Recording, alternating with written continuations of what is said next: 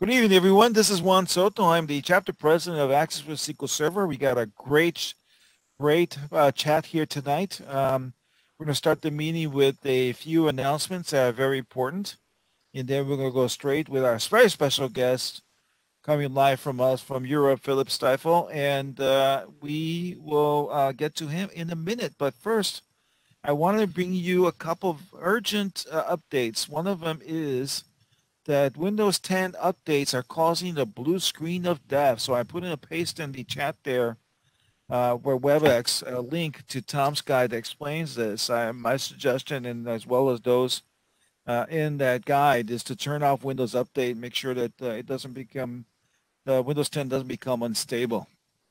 So look out for that. I'm now going to share my screen for my next update. And let me do that now. I'll be sharing my screen as well as Philipp, our presenter here, but I'll start by sharing mine. And actually, what I like to do is I upgraded to a huge ultra wide monitor. So let me stop sharing and only share my browser here. So give me a second while I do that. Welcome everyone. We just started. This is Juan Soto, the chapter president for Access User Groups. All right. So my next update tonight is, let me know if you can see my screen. Can you guys see my screen? Starting. All right. I think I may have shared. It's there. All right. Do you see the T-SQL converter? Yeah. Have you seen it? All right. Thank you so much. All right. So I wanted to show you, the team behind this, Ben Sackrich and Hayden Ingram, have been putting a lot of work into this Access, this T-SQL converter. Have you ever heard of it? I'm going to give you the link here in the chat window. And one of the latest improvements they've had is the ability to issue warnings. So as you can see here, we got some warnings here about that. So there's a wide range of warnings there that tell you about why you may be having problems with the conversion. For example, a custom function or a temp bar in this case. So there's the link to that in the chat. So if you're not seeing the links, go ahead and open the chat window. You can do that. And this is the Windows 10 update disaster I mentioned earlier, app crashing. And, you know, when you count on your computer like I do, I really can't afford. So I went ahead and I stopped automatic updates on Windows 10. I'm going to share this post here in the chat window. So instructions on how to turn off automatic updates. All right, and then the last announcement is I am going to be hosting Access Latin America tomorrow night at 6:30 p.m. where we're going to be doing a lab with SQL Server Migration Assistant in Spanish. So if you want to hear our SQL Server Academy in Spanish, you're welcome to join us tomorrow at 6:30. So back-to-back evenings for me. All right, so I like to get started with our special guest, Philipp Steifel. 20 years ago, Philipp was hired for his first project as a Microsoft Access and SQL Server developer and trainer despite not having any experience with SQL Server. Well, we really need to talk about that next time in Europe, Philipp, at the bar, how you got that job gig. And then since then, he accumulated quite a bit of experience with SQL Server, which you're going to see here tonight, particularly in combination with Access. He loves to share his knowledge about Access, VBA, and SQL on his website, codebignick.com, and I might be murdering the pronunciation, but I like to show that website before we get started here. So let me go ahead and paste the website and the link there so you guys can see it as well as in the chat window. And his website has got some really great information, so I encourage everyone on the call to bookmark it. And tell me, Philipp, well, let's just get finished the introduction. And he also has a YouTube channel with lots of videos. I'm really envious because he does a great job for production.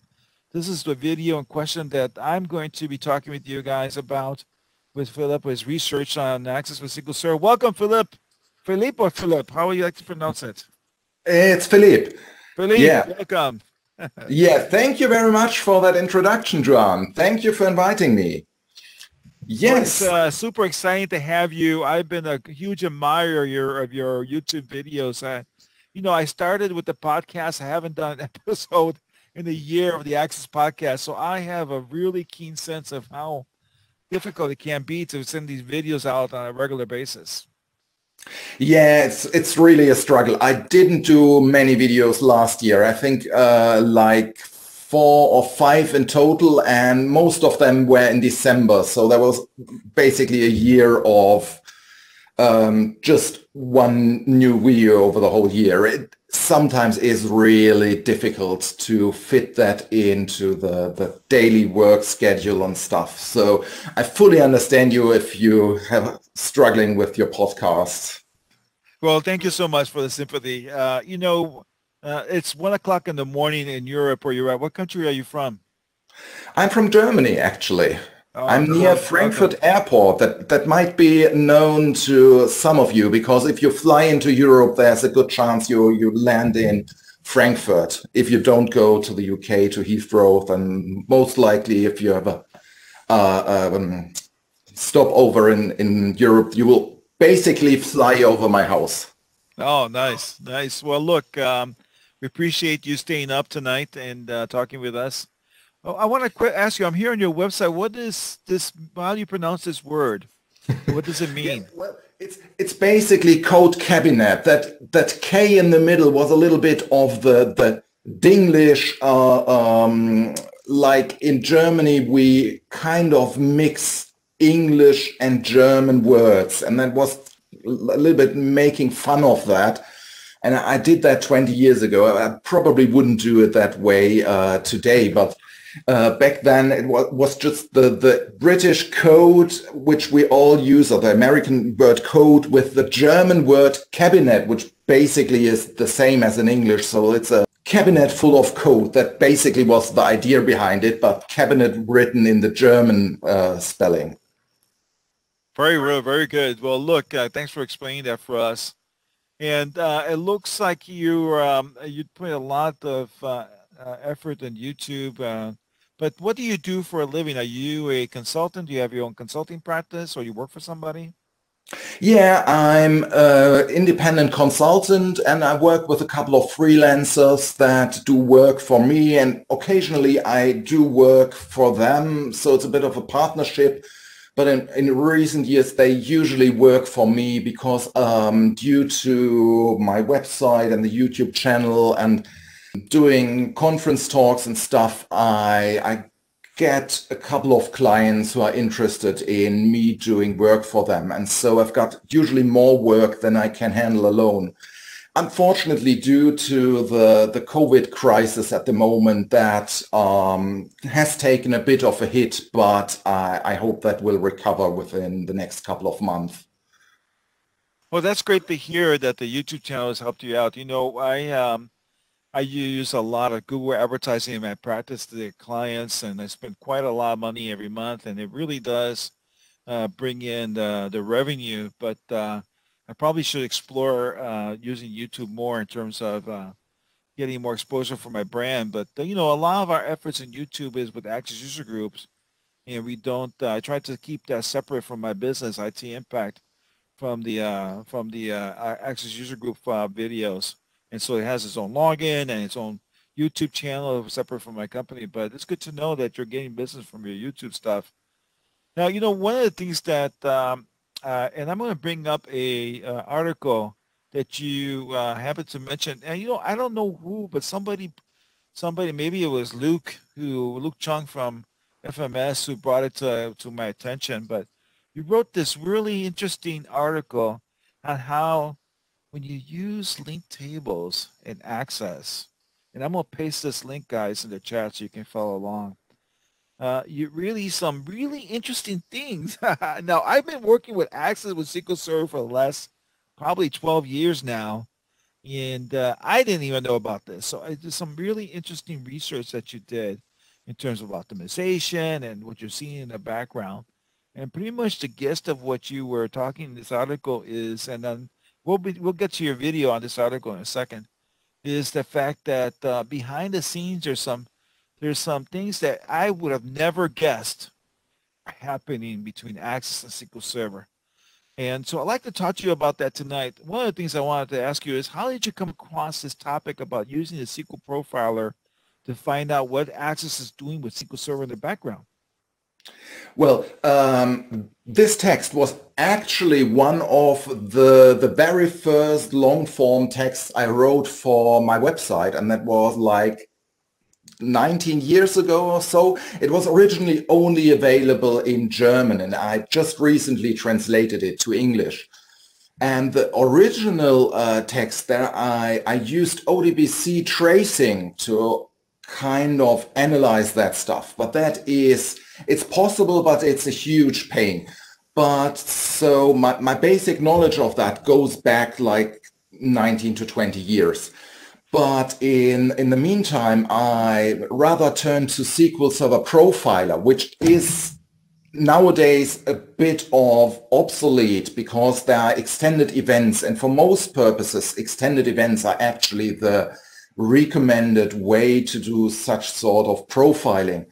But if you just want to do an ad hoc like profiling session on particularly on your development server, then I think Profiler is the best tool available for user friendliness and for ease of use, where you just fire up the program. And I can do a demo in a second. Where you just well, one of the things that I want, the gist of the article, though, the really stroke of genius that you had was you discovered that if you send a query to SQL Server, it's not that query that's coming back, but rather Access is dividing the query in multiple queries. Like, for example, this image I have here, you have a 3-table join that's going as 3 different queries to SQL Server. Now, what's happening there is you're actually getting 3 data sets back from SQL Server to Access, and then Access is doing the processing, right? Yes, actually, that is correct. And the problem with that is, and the reason why I kind of did the research in the first place is that if you link SQL Server tables to Access with ODBC, if you just query one table, it's going pretty fast. And if you create a query with 2 tables and 3 tables, you usually have pretty good results performance-wise. But sometimes you just add another table, and it might be a pretty small table. So it's not really adding a huge number of additional records to it, but you just add one table to the query, and suddenly all things just go south, and performance drops, not like it took 2 seconds before and it's taking 3 or 4 seconds now, but it's like executing the query took like 2 seconds before and it's 10 minutes now. So there is certainly, yes, it was obvious there's something going very, very wrong sometimes, and that was basically when I do these seminars on how to optimize Access SQL Server, I always preface it saying I'm not really a SQL Server expert. I'm an expert in optimizing Access to SQL Server, and so one of the things I'm showing this part of your video here, and for those of you, I already put the link in the chat. But this particular query is in the Northwind database. It's composed of 6 tables with left joins. And this query will actually time out. And I can't tell you how critical this performance is because of the fact that nowadays, when you originally wrote the article, Azure wasn't in existence, right? There was no Azure, there was no cloud in the server in the cloud. Now there is, and so these kind of problems tend to magnify. I have an employee of mine, Mark Edwards, on the call, and Mark can really testify to the fact that we deal with these kind of projects day in and day out, and companies come to us and say, hey, we need to take this database to the cloud because we have, especially in the era of COVID, that our employees are working from home and it's not really usable the way it is.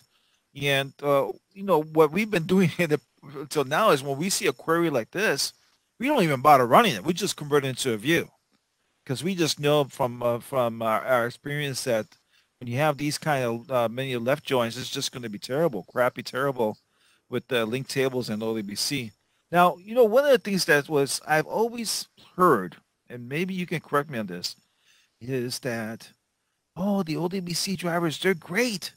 They'll do the translation for you, and they'll take their Access query, and they're so smart, and they'll send it to SQL Server, and you can sit back and relax, and they'll be just great. Now we use ODBC 17, which is the latest version. For all you kids out there, make sure you use that when you do these kind of projects. But before that was Client 11. Now we use ODBC 17. And so when I when I saw this research, I was taken aback. I'm like, what happened? What happened to all this talk I heard about the driver being smart enough to know better? Yeah, well, it's not really the driver that's the problem here. It is the Access database engine. In my experience, performance-wise, there's not too much difference between different versions of the driver. I actually, for projects with SQL Server on-prem, I sometimes still use the original SQL Server driver that came with SQL Server 2000 that has been updated a little bit. Okay, Yeah, well, I know probably why you do it, because you don't want to go through the hassle of installing the driver, right, on every desktop. yeah, exactly. And if you're doing it for an on-prem server, the differences are not that big. The new ODBC 17 driver, it is slightly faster, but it's really hard to notice a difference. But of course, well, I think you're right. I mean, when you're on-prem, you don't notice difference, but when you compare cloud, I think that's when it magnifies a little bit, and that's why our policy is always to use the latest driver. And Ben Sackrich has a question for us. He says, what are the difference between the various ODBC drivers? And can send someone actually estimate the differences. Well, I don't know if we can do that, Ben. Thanks for your question, but the fact is that the best practice, at least from my standpoint, is use the latest ODBC driver, because it supports the latest Azure features, the latest security methods. It's supposed to give you the best performance. Now, you're saying that the driver is not the issue, right? But rather it's access is the issue, right? Yes, absolutely. Just to confirm what you just said, the main point of using the new drivers for Azure is that you can use the enhanced security mechanisms like encryption and Azure authentication, and that makes it really mandatory to use the new drivers if you are connecting to Azure.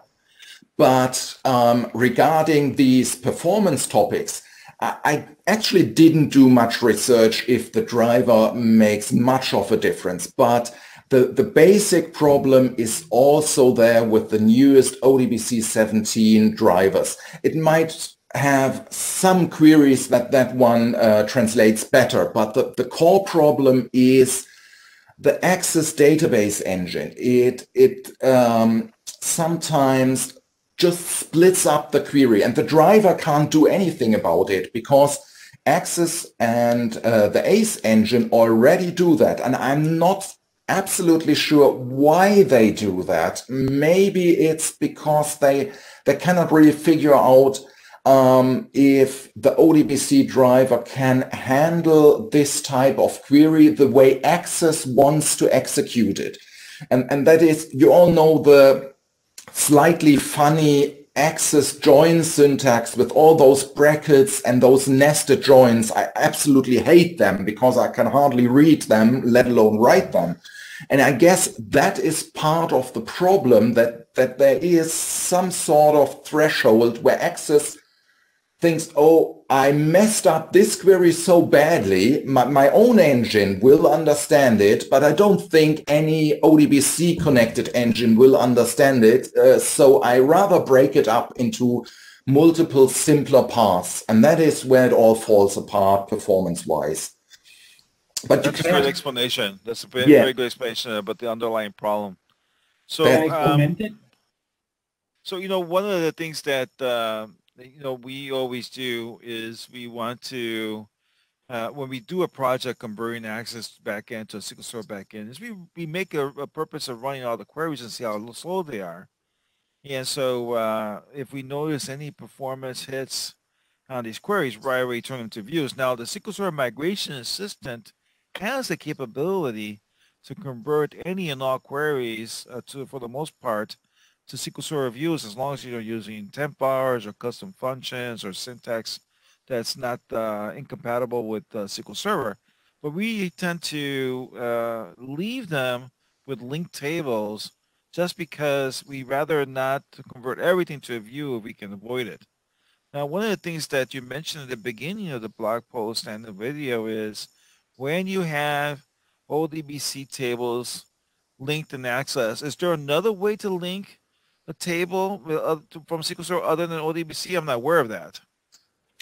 Well, really linking a table is only possible with ODBC.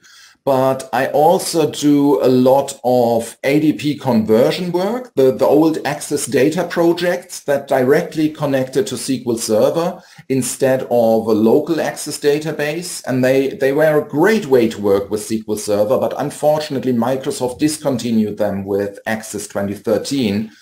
And so to bring them forward, you need to convert them to basically an ACCDB file format database. But you can still use lots of those OLADB and ADO technology to connect to SQL Server. You can even use that to bind SQL Server data to Access forms. So that would be an alternative, but it's not as straightforward because you need to do any work in VBA code regarding the data binding. You don't need to actually code the update logic. That is still done by the built-in data binding of Access, but the connection, the binding of the record set to the form, all that has to be done in VBA, and you can't just drag fields into your form and stuff like that. That's all not possible. But nevertheless, the performance is very, very good because then always the queries are sent to the server and executed there. So it avoids the breakup, which is what you demonstrate in your blog post here in this graphic, how Access takes a single query and breaks it up into different queries for execution. Now, one of the things that I wanted to let you know in terms of ADODB, we love ADODB. I mean, I created the methodology Easy ADODB, to make it easy to code and access. And you can search for that in my blog, Easy ADODB. But, I tend to shy away from doing a data bind with a form with an ADODB record set where you create the ADODB record set, you bind to the form, and then you disconnect from the server, and supposedly that gives you some great performance. But we ran into some issues, so we shy away from that, and instead we use link tables with either views, queries, or link tables, right, to bind our forms. We have another question from Ben Sackridge. He says here, a newer ODBC driver claims to have better recovery after a drop connection. I don't think that's was the ODBC driver. I think what it is that Access itself got better and more forgiving with connections to SQL Server. Is that your understanding as well, Philipp? Yeah, I think so. The main problem is actually Access, or has been Access in the past, that it just doesn't really or didn't really try to reconnect to SQL Server. And that is something Microsoft improved in, I don't know exactly in which release, I think it was about 2 years ago, that they improved the ability of Access to reconnect if there was a connection drop. Because previously you haven't had a chance. If the connection dropped at one point in time, Access would refuse to reconnect. You had to shut down Access and restart. Yes. And now that was a source of frustration that yes, you don't have that anymore. absolutely. That's great. All right. So what I'm going to do here is I'm going to turn it over to you. So I'm going to stop sharing. And again, I want to thank you because I reached out to you late and you still decided to come on board and do this for me. So I appreciate it. We have 16 people on the call. Thanks everyone for joining us today. So now Philipp is going to share his screen with us, and he's going to show us a couple of neat things that he's been working on. So what is going on here? That's not okay. What I can see your screen now. Yeah, great. So what I've got here is the Northwind database with just upsized to SQL Server with, I think I used the migration assistant to do that. And I linked all the tables to the database with ODBC, but I didn't do much work. And it's not really that I want to use that for production. It's just a demo database, basically. And if we just click on any table, then it responds pretty quick. We see data, and there are some tables where there are actually quite a few rows in there. So this is the orders table. And if I just clicked at the go to last record button, and you see there are 1.2 million records in there. So there is a bit of data. And the backend server is on the local network, but it's not on my machine here. So, but okay. that is probably well known for you all. The interesting part I would like to talk about is SQL Server Profiler. And if you installed the SQL Server client components, then you also have SQL Server Profiler.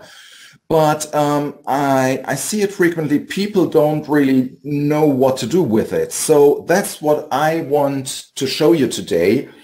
So I start up SQL Server Profiler, and it usually starts up with a blank gray screen, but you can go in the upper left corner, and there is the button here for new trace, and I click that. And this is a familiar connection dialog for SQL Server. And I usually absolutely discourage people from working with a system administrator account on SQL Server. But unfortunately, for working with Profiler, you need a very high-level privileged account to do that. So I do what I usually tell people not to do. I log in using the SA account here. Unfortunately, that has to be that way. And you... now with the newer version that you mentioned, with the new version you mentioned, which is not Profile, but the other technology, do you still need those higher privileges? Extended events.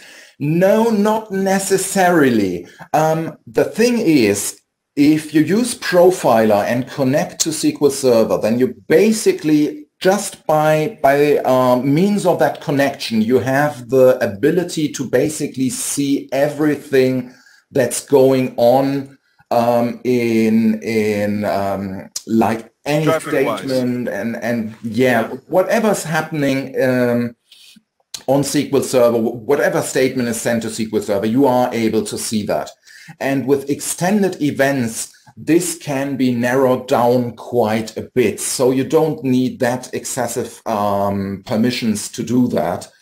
And I'm not an expert in extended events, but I think if you are the database owner of a database, then you would be able to use extended events for that database. But don't quote me on that. I'm not 100% sure that this is true, but you definitely need much lower permissions for that. Got it. Okay. So I just usually, if you connect to SQL Server, it will open up this window, and I will just hit the run button, and you will see there are a couple of processes running here, and it is a production server, but only for our development team. And because we are in the middle of the night, there is no one working except me at the moment.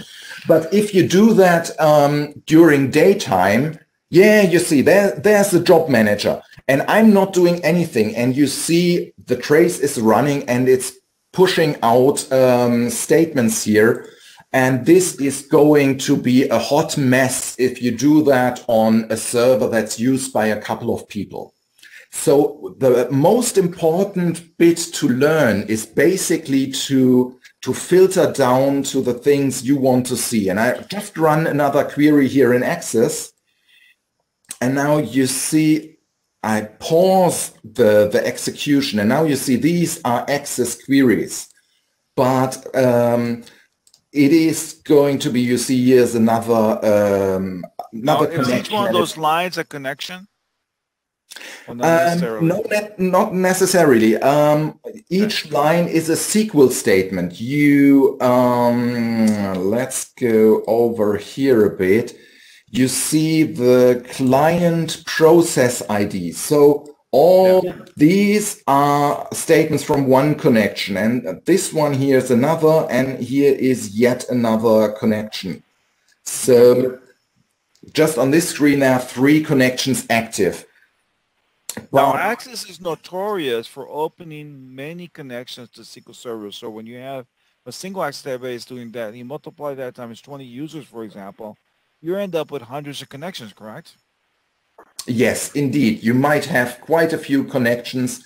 Access will use one main connection and open up additional ones, like 2 or 3 is pretty frequent. But if you are using lots of domain aggregate functions like the dsum, dcount and stuff, and you've got those in a subform and do that for each record, you might actually see up to 10 different connections for one single Access client. And and that's one of the real nice things about ADP, which is obsolete technology, no longer available. It limited everything to just one connection. No, it didn't. It didn't. Oh no, I thought it did. No. It also opens additional connections if required. However, it would open much fewer connections. You will use 2, maybe 3 connections with an ADP, but to go beyond that, that would be fairly exotic. It might happen if you have a subform on your form, or rather multiple subforms on a main form. It will also open up multiple connections, but it's nothing compared to ODBC. So one of the things that frustrates the IT departments worldwide is, as an Access developer, I tell them I'm going to use SQL Server or the back end, the eyes start rolling back in their heads because they get so upset with all these connections to a server. And so I tell them, I had them off, I says, look, that I can't control what connections the Access itself will have, but in the code, we only use one connection. So if you use my easy ADODB methodology, it routes all your calls to SQL Server through one connection. So at least that, and the code-wise, the developer has some control over it. Yes, that is actually very helpful to at least do a tiny bit of control and don't leave everything to Access to mess up. But I think we should go on here, because if you want to use Profiler, there is one thing you should actually do first. You see here, this one is our Access user. It's the Northwind user. And I don't want to see all those services and other users that are also working on here. So I go to the Properties button here and to the Event selection. And you can actually define which events should be traced. But I think for 99% of cases, it's just fine the way it is. But you need to go to the lower right corner and do some column filters here. And the most helpful usually is the login name, and you can just do a filter for Northwind %, so it's just using SQL placeholders, and you can add this filter. And I just rerun my query, and now you see all those other connections are gone, and I only see the Northwind user in here. And now if I open up another query and yet another, and then you see there are a couple of connections here, but it's not that overwhelming anymore that you really can't find anything. Okay. So now let's close these. Now, what driver are you using for this, by the way? Is it 17 or? I don't know. I need to look, but it might be actually the old. If you hover over the table link, it might tell you. Trusted connection. Oh, you're using a DSN. Yeah, using Yeah. DSN, and I'm not sure which driver it is. That could be a topic like Ben suggested. We may do a topic comparing the performance of the native SQL Server driver, which honestly I recommend nobody use. The one that ships with Windows, that thing is so old it's not even funny. It's not compatible with Azure. So please stay away from that. Yeah, Use the latest drivers if you can. yeah, that is pretty old. I usually, it's a trade-off if you're on-prem. If you just want to distribute a quick database, it's not too bad to use the old driver because you don't really need to bother with distributing the driver and telling the IT department, make sure everybody has the driver I want to use and stuff. But if that is a mission critical application, then definitely the effort is justified to use the newer driver. And the reason why I use the old driver here is exactly that distribution problem, because I open this database, it's on my OneDrive and just the front-end database. And I open that on this computer, on my main desktop computer, and on a couple of virtual machines. And I want to use it everywhere for different demos and purposes. And this driver is available everywhere. And that's the reason why I use it in that demo. Okay. So, but the newer drivers don't make much of a difference. Regarding the core problems I want to show here, in other regards, they make a huge difference. So don't get me wrong on that. Okay. So let's look at a query, and I actually can't really remember which one I used. So let's try this one first, and I clear all the trace data in here, and now I run the order summary query and switch invoice data, just so you know, the one that would time out is invoice data. Invoice data, okay. Yeah, that one's timed out. Yeah, but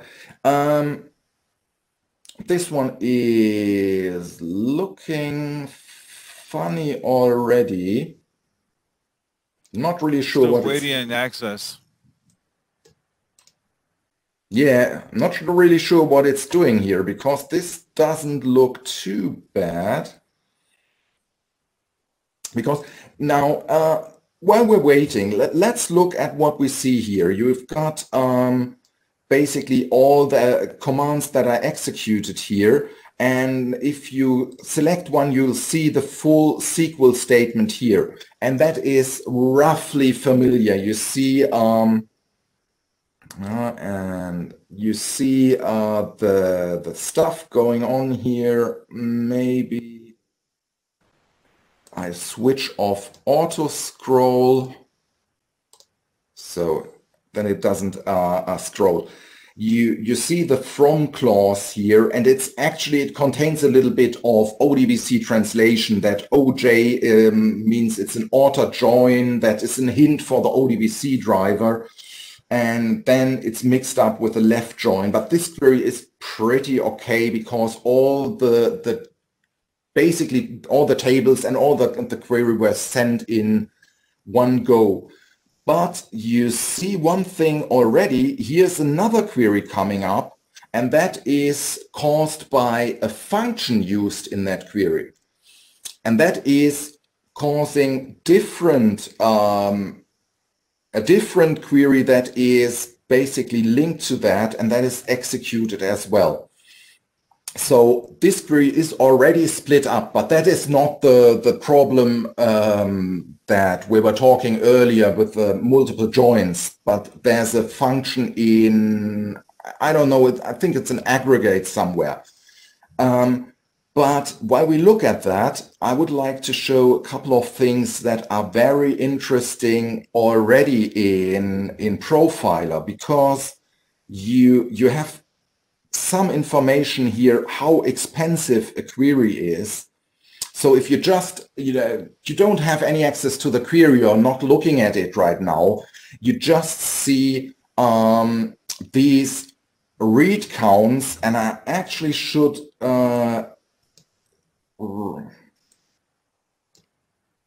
requesting an editor. I'm not sure what to do here.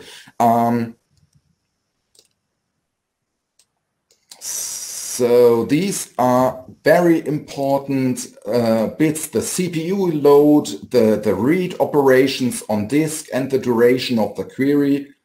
These are already indicators that are telling you how expensive is this query. And these are pretty big numbers that are basically CPU bucks and query bucks. I'm not really sure what they mean in terms of in terms of value, kind of resources that they are used. But this is an expensive query, and these are milliseconds. So you see the query took 51,000 milliseconds. So that is a lot, actually. Well, that's good to know. So going back to our query, now we've got the results here, but it took quite a while. Yeah, Ben, thank you. I'm getting to that in a minute. Or rather, before I forget it, I should address it right away. One of the reasons why it is rather discouraged to use Profiler nowadays and rather use extended events is that it is causing quite a bit of a performance drop on the server because it's using lots of resources and it's basically tracing lots of stuff, and SQL Server has to do a lot of work to provide this information for all the queries that are coming in. So you shouldn't let SQL Profiler run long term, at least not on a production server. If it's your local development server, who cares? It's only you that is suffering by bad performance. But if you're connecting to a production server, then just do it really quick to look at some stuff you want to see and then close it down again. That is pretty important. So now let's turn to the other query. It was the invoice data query. And yeah, show in design view. Yeah, show it in the design view, and it is a little bit more complicated. It's basically 6 different tables joined here with outer joins, but that alone wouldn't cause an Access backend to suffer that bad performance. It might be slower than a simpler query, of course, but it will not totally break down. So these 5 queries are, these 5 tables and the query, and I just clean up this, and now I run the query in here, and you will see probably, hang on, so you see there is one query here, and it's not containing 6 tables, but only the orders table, the shippers table, and these are just 2. And if we continue to kind of investigate here, then we should see that there are additional queries executed. Oh my goodness. Yeah, that is going to be a huge mess, but where are we? You need some time to kind of find out the right stuff. Now here's another query. This is querying the employee table that was also involved there. Mm-hmm. And now here it's going to order details to fetch detail rows, and there are customers here, and that basically terrible, you see terrible. You see the query has been split up into a lot of different queries. Yeah. And so now let me ask you this: if you ran this same query with a pass-through query, that doesn't happen, correct? No. Then everything is fine. If you run the pass-through query, the SQL will pass on to SQL Server, and it's only the responsibility of SQL Server to execute the SQL and return the results. There's no messing around with that. And that is just another indicator that it's not the ODBC driver messing things up, but Access. If you just tell Access, don't mess with the query, send it straight through as a pass-through query, then everything is fine usually. But We for got a people couple who might more not know it, questions. the pass-through queries are read-only. That is a huge Yeah, drawback with them, it is. It unfortunately. is. Which in ADP wasn't an issue because there was no pass-through queries in ADP. You can just bind it straight to the form. All right, so we have a couple questions here. You know, Alphonse makes an interesting statement in that it gets interesting trace when you try to do an insert in a table or identity column. Now, you know, to be fair, I always stay away from inserting a large amount of data into SQL Server with Access because I call those coffee break queries. You just start the query. If you're doing, for example, 100,000 rows of insert, I mean, that'll take forever. I mean, it's just ridiculous how slow it is. And so we use other methods. We'll use ADODB with HTML insert into the procedure, and then you got to code the insert procedure. And lately what we've been doing is a lot of SSIS packages, and we just let SQL Server import the data as opposed to and get access completely out of the question. But do you have any insights as to why it takes so agonizingly slow to insert a lot of data into SQL Server from Access? Actually, I can't really say much about that because I haven't had the situation where I had to upload huge amounts of data into SQL Server using Access. It's usually inserting a couple of hundred rows with a file import or so. That is basically the maximum I've done in my projects. I never encountered the situation where I had to kind of upload thousands I was of just rows. curious. I was just Yeah, curious. unfortunately, I cannot shed any light on that. Yeah. So Alphonse says try a single row insert. We might try that if we have time, Alphonse. Thank you for that. Let's see here. If you want to, don't forget to write. All right, so Vet is asking us, have you done testing speed if access queries are written in SQL style, i.e. without joins and also properly aliasing tables? Well, you know, I think that, you know, the aliasing does help a little bit. Yeah, the SQL style does help a little, but you still have the underlying problem where access is still going to divide into separate queries, right, Philipp? Yeah, that doesn't really help because you're basically forced by Access to use the Access join syntax. If you would use the much simpler syntax, at least for me, with the joins just one after the other, Access does it for 2 or 3 tables max, and then it will complain and tell you that it doesn't understand it, and you need to switch back to that nested bracketed parenthesis SQL syntax, and that's basically no way around it unless you use pass-through queries. But these are a totally different breed altogether. Yeah, I mean, we can have Ben Zacharias talk about how difficult it was been for him to get the tool to work that demonstrated at the beginning of the hour. Convert access query to T-SQL syntax has been quite challenging. It's still an ongoing process. Alphonse, Yeah, go ahead. I would really love to hear about how that was implemented, because I guess you would basically need to write a SQL parser to do that, and that would be a fascinating topic, I think. Yeah, I think so too. We might bring Ben back to talk more about that. He uses regex expressions a lot in that. So you can, if you want to learn more about it, it's regex, I believe regex.com. But regex is, what is the URL, Ben? He's still chatting there, so we'll chat there, put the URL. Let's see, we have a few more comments here. Alphonse has a good point in that the reason why it's so slow to insert data from Access is because it's inserting one record at a time. Thanks, Alphonse, for the explanation. And then Klaus, my good friend Klaus here, is if having more data, I usually use PowerShell. Wow, I didn't know you could do that, especially using Excel file and using a module for that imports.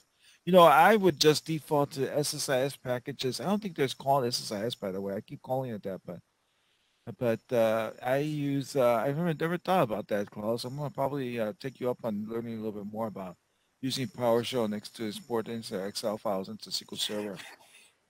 And then regex101.com. Thank you so much, Ben. So regex101.com. You guys need to explore that. We might bring Ben back later this year before the break, and our last chat is in May before the summer break. We might bring Ben back to talk about the regex. He's a pretty humble kind of guy, so it takes a little arm twisting, but I'm hoping we can bring him back and have him show the great work he's done there. He's spent quite a few nights working on that project. So one of the things that I just want to emphasize to everyone here is this is not black magic. We know how to optimize access with SQL Server, and one of the biggest frustrations people have who are starting in this path is they think it's just a question of uploading the data to SQL Server and then using ODBC to link the tables, and everything is going to be hunky-dory and everything's going to be fine. Well, it's not. And the reason No, absolutely not. yeah, and you can see why Philip makes a great case as to why that's not the case, right?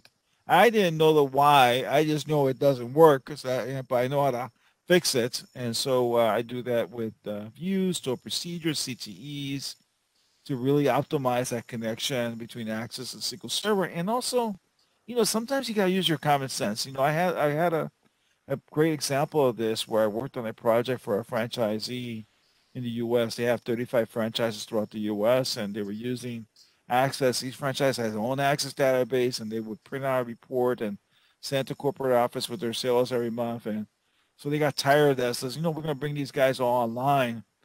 And so we brought them all online. And one of the demos I had was a search form. Well, I noticed during development that they were loading all the results for the customers, and then you can filter for the customer, and they were complaining how slow that was, even in the local backend. And so when they went to SQL Server, I just didn't show them any customers. You had to put in a last name or a street or a city. And when they saw how fast that was, the president of the company turns to me and says, "Wow, Juan, that was really quick and had nothing to do with pass-through queries or store procedure. It was just common sense where I don't preload the data into the form." Yes, absolutely. That makes a huge difference. If you use the kind of traditional beginner style of applications where you just slap on a form on top of a table without any filters and stuff, and there are like 10,000 records in the table, then of course stuff will be pretty slow and you will causing blocks on SQL Server due to the interrupted read operations, because if there are 10,000 records in a table and Access just opens the form bound to the table, it will only read the first like 100 or 200 records, and then it says, oh, I'm not sure if I need that many records, and it just stops reading them. But the basic cursor that is used on SQL Server to fetch those records said, oh, well, my client stopped asking for more data, so I wait what's going on now, and the log on the table might still be there. And that is causing huge problems because now you get to blocking between sessions. And of course, if you actually make Access fetch all those 10,000 records, it's really, really slow. And the user probably don't want to see 10,000 records in his form just to scroll to the end of it just for the sake of it. So yeah, absolutely common sense. Query only the data you need. That is one of the very first kind of mantras I got when getting into database development. And that is something that is still true today. If you don't need the data, then just exclude it by criteria right away and don't query it and just let it kind of go to waste on the client, because you're wasting resources all over the place. Yep. Now, as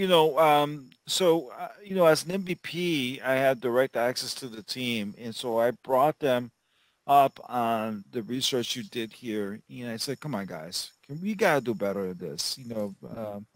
Now, to be fair with the Access team, a lot of this stuff may not even fall in their purview. I don't even know, and if they're even responsible for the jet engine per se, but I have to find that out. And so I suspect that this is a jet engine issue, and if they're not responsible for jet, then I'll probably have to find the guy who is at Microsoft and see if I can get him to do a better job of parsing the SQL statements. But a lot of times we're at the mercy as Access developers at different departments in at Microsoft. For example, the VBA editor that's used in Microsoft, there's a whole different group that does that. None of the teams, such as Excel, Word, Access, have any say-so in the VBA editor. So, that's been a source of frustration for me because that thing hasn't been improved since for many years now. Yeah. One thing that, yes. Go ahead. I just want to remark, if the Excel team says we need something in the VBA editor to kind of power a new Excel feature and it has to be there for the next version of Excel, I bet it will be there. But if the Access team asks for the same thing, the VBA team will say, yeah, maybe we'll think about it in 10 years. Yeah. Yes, correct. Tom Wickraff is on the call. He says the Access team owns a private jet. ACDB format. Thank you, Tom, for that. Now, I came across a very interesting article of a new feature in Excel, and I'm going to paste it into the chat here.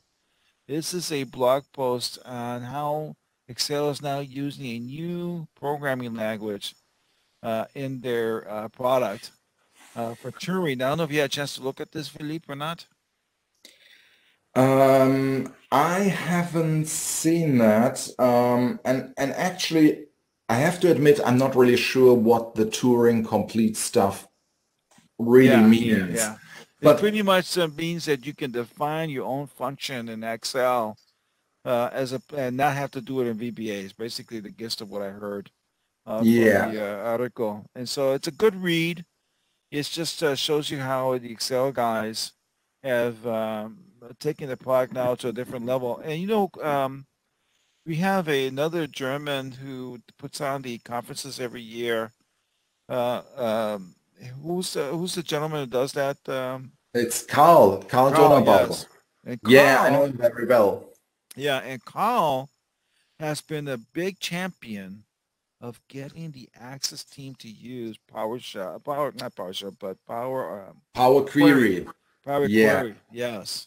And I'm hearing some back channel chatter on that. I can't really be more specific, but I'm starting to hear that now from the back channel in Microsoft. So I'm crossing my fingers because that stuff is really potent. And I had this conversation with the team several years ago at the MVP conference, and they are all gung-ho about leveraging Excel. So they're not so much into if it wasn't invented here, they're not interested. They will definitely look at. Right now, I'll tell you though, the team is 100% focused on trying to get the new Dataverse interface between Access and Dataverse, and we're gonna actually be having Ebo, who's the program manager for Microsoft Access next month in March.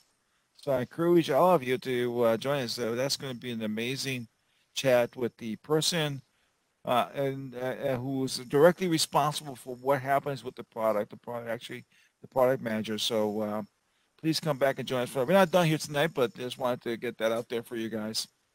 But all right. And is it okay for us to open it up for questions, Philippe? Yes, absolutely. All right. So I have a question for Carl. Tell me, can you unmute yourself, Carl? Tell me how you use PowerShell to import data into SQL Server. Can you explain a little bit more about that? If you mean Klaus, then... Klaus. Yes, Klaus. I'm sorry. No problem. It's late here too. Go ahead. Yeah, no, because the problem is Philip and me, we are Germans. Karl is an Austrian, and that's for us Germans, that's a big difference. Oh, sorry about that. No, I know that. That's only. I just started another world war between Germany and. No. It's just internal. That's okay. The Germans and the Austrians sometimes are not very green. To be fair, there's something similar between Puerto Ricans and Mexicans, right? You don't want the Puerto Ricans don't want to be called Mexicans, and the Mexicans don't want to be called Puerto Ricans. But Klaus, how do you use the PowerShell. Tell us more about that. I have done for a customer. He wants on his server a version to write emails and individual emails to individual persons with Rechnung with bills. Invoices. So what I did in Access was creating an Excel sheet in Access and dumping that to a file. And then I called just an external PowerShell program that runs the data and calls the data and puts out the invoices. Okay. And creates the invoices and then writes the email. That's all done in PowerShell. And it was, well, I needed some days because I'm not 200% fit in PowerShell as well. So, but now it works. And the good thing is that the customer doesn't need any Excel or something on his server, and nothing on the server itself to do that, because he doesn't want to have Outlook on his server. Interesting. I thought in your particular case you were using PowerShell to import into SQL Server. Yeah, for that one I use there is a special module. PowerShell is all full of modules, and there exists a module especially for Excel, and that imports and exports Excel files very fast. Okay. Well, I definitely want more details about how you're sending out emails without the Outlook, because I use another approach altogether, which I can't remember right now, but that's interesting. So thank you so much, Klaus. All right. Any other questions? I can do some writing in that. Thank you. Thank you very much. I appreciate that. All right. Generally, PowerShell is much easier than SSIS. And additionally, if you, for example, have a customer only having the Express version of SQL Server, then he doesn't have SSIS officially. Correct. A lot of our customers use Express. Yeah, that's a good point. And PowerShell he can download if he doesn't have it. It's legal. All right. Okay. So far thank you so much for the clarification. All right. Any other questions? I have another question. Yes, sir. Just opposite to you and Phil, I sometimes use the SSMS to use the queries and to do the queries in SQL Server directly, because I had one customer who had written the queries itself, and they have been the most horrible queries I have seen ever. It has been 17 queries, query within query. And what I did, because I was too lazy to translate all that, I put all the queries in with SSMS in SQL Server, and put just the result back. And that worked quite well. So I think that's a possibility. So let me just clear that up. You had the process and Access that was using a lot of queries, right? And yes, we call that daisy chaining queries, where you say, okay, query 1 is using query 2 is using query 3, and he has 17 of those. Yes. And the last one is bound to. The last one is that's bound to the report. And so what you did is you went into SQL Server and you created 17 views. I mixed them so that okay, and I combined them, and it was fast enough. So that's one of the things that a typical Access developer will do when they start exploring with SQL Server, right? They create these daisy chains and views, because honestly, that's all we know. That's all we do it. That's how we do in Access, so we do it in SQL Server. But you don't really need to do that with SQL Server. Instead, I encourage you guys. I know that. I would never have done it. But it was ready queries, and I didn't have too much money, or didn't get too much money, so I didn't want to elaborate all 17 queries. So the way I would do that was with CTEs. Is that what you would have done as well? What do you mean? No, not very much. So there is a methodology in SQL Server that allows you to nest queries. It's called Common Table Expressions, CTE. So if using more difficult queries, I use always directly the procedures. So do you have a question for us on that? I know you. No, just was a point. Yeah, the question is why don't you use it? I had quite good experience with the compilation of the queries in Access, but only in the last 3 or 4 versions of SSMS. Before that, it was horrible, but now they went much better. Yeah, so a typical Access developer will use the query builder feature in SSMS because that's what they know, right? In Access, they bring up the query builder and they drive tables and draw the links. I know that's horrible. I've noticed that over the years.